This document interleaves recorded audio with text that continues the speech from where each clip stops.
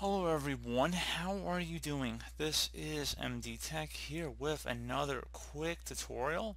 In today's tutorial I'm going to show you guys how to hopefully go about resolving if you're coming across a corrupted boot or refs.dll file on your Windows computer. So this should hopefully be a fairly straightforward tutorial here guys, and without further ado, let's go ahead and jump right into it. So we're going to start by opening up the start menu. Just click on the start button one time. Type in CMD. Best match should go back with command prompt. You want to go right click on that and then select run as administrator. If you receive a user account control prompt, select yes. Now I'm going to have a couple commands in the description of my video. I want you guys to copy the first one here. So it's an SFC command.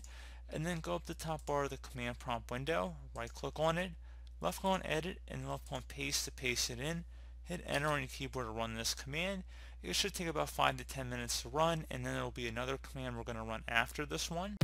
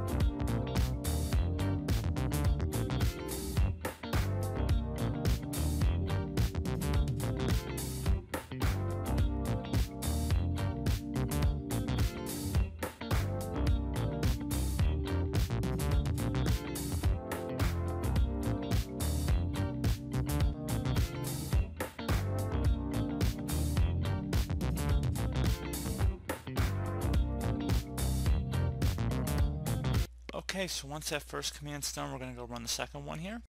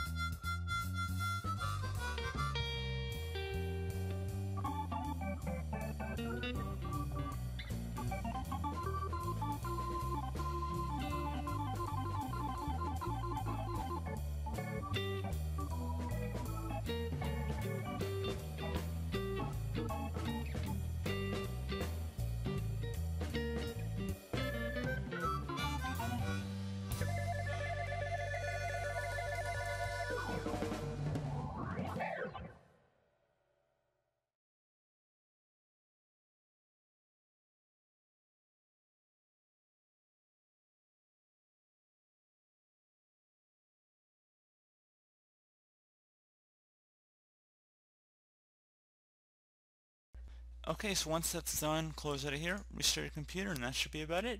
So as always, thank you guys for watching this brief tutorial. Do hope I was able to help you out, and I do look forward to catching you all in the next tutorial. Goodbye.